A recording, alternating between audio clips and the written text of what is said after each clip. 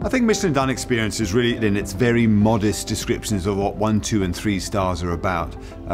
It's about quality and consistency. Those are the two things. These days, more so than ever, it doesn't imply that you're walking into a smart restaurant or a formal restaurant or even a particularly expensive restaurant. You walk into a restaurant in the knowledge that you're going to have an accomplished, delicious and professionally delivered dinner. Ultimately, we want people to leave here over and above anything else having had a good time, because that's what takes you back to a restaurant.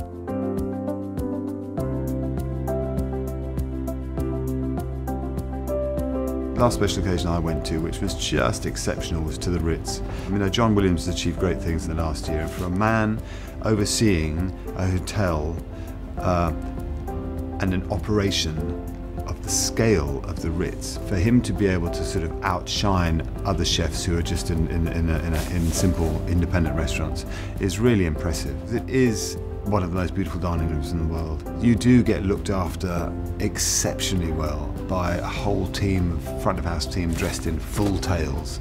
You do get tableside service that's done with sort of class and flair and passion. And the food's delicious, and you walk out thinking, was life better for being in the Ritz dining room? And yeah, it certainly was.